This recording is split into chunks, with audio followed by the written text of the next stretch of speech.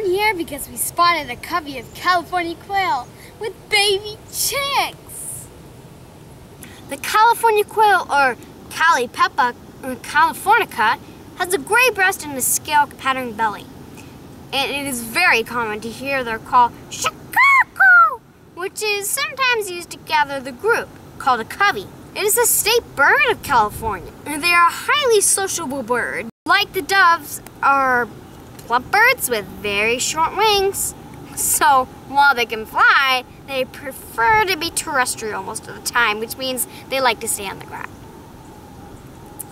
Both males and females have a curving crest or plume of feathers off the top of their foreheads. It is longer than in the males. Females tend to be brown and lack facial markings. They love to take dust baths, where they burrow into the soil a couple inches and then wriggle about, flapping their wings and ruffling their feathers. Sometimes you can detect the presence of quail in an area, spotting the circular indentations left behind in the soft dirt from their dust baths.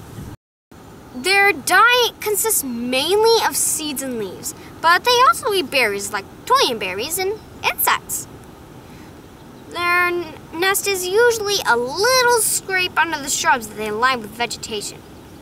The female will lay 10 to 15 eggs, and sometimes they will lay eggs twice a year. I've seen the fuzzy yellow chicks out here as early as February and as late as June. We visited the Nix Nature Center at the Laguna Coast Wilderness Park in June and were treated to these fuzzy yellow chicks.